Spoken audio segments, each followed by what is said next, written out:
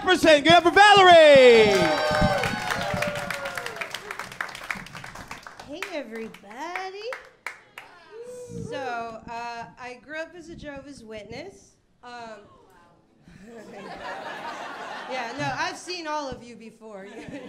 You're just now remembering those hungover Saturday mornings. I'm sorry. So I grew up as a Jehovah's Witness, and when I was 19, I married a guy because we're only supposed to marry each other and no sex before marriage. So I married this guy who didn't fuck me for 7 years. I know. And then when I finally divorced him, it came out all over the local news that he had been molesting his high school students. I know. It was super embarrassing, but it was kind of a relief because it was like, oh, there's nothing wrong with me. I just aged out of the system, you know? I should have married him when I met him in middle school as my substitute teacher. Towards the end of our marriage, I got like a free ticket to an atheist convention where I met former Texas Senator Sean Faircloth. We hit it off. He tried to fuck me, but I was a good little Jehovah's Witness girl trying to stay faithful to this child molester, you know? So I didn't go through with it, but if it were now, I would have totally done it. I would have. That shit is leverage, you know? Like, oh, you got a wife, Senator? Well, I got bills. You got a vote coming up? I got a lot of friends who need abortions.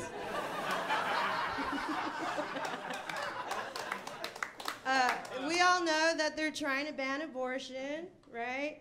And I know some people think it is just another attack from the right on underprivileged women, but I think it's actually a gift, right? Because with the recent shortage of baby food formula, that titty milk's worth a fortune on the black market, you know what I mean?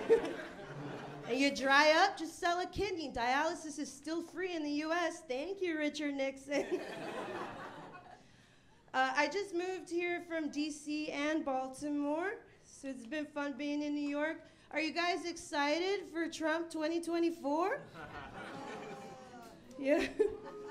I think if Trump wins, we should just replace Melania with Ivanka, you know? You know, that way we'll at least know that the president and the first lady are fucking. I think it's really important to have love in the White House, you know what I mean? You don't have an insurrection if you're having incest-direction.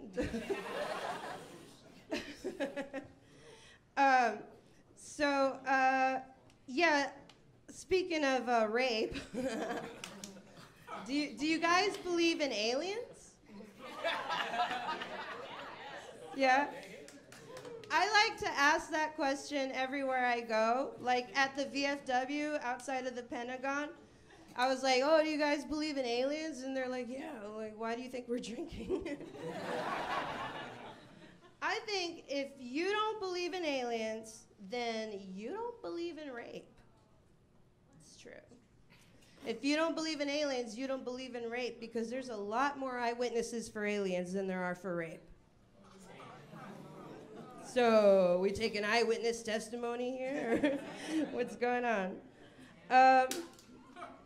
But that is consensual sex, right? No, it's not. It's rape. But when I ventured out from the world of sexless marriage into dating, had a lot of interesting experiences, right? I had to test things out. So I dated a Jewish mathematician who had Crohn's disease. And he would emit this like poop-like odor. And then I dated a Filipino fishmonger, and he would come home from work and he would just reek. And then it finally hit me like, oh my God, Valerie, this whole time, I just have terrible smelling men.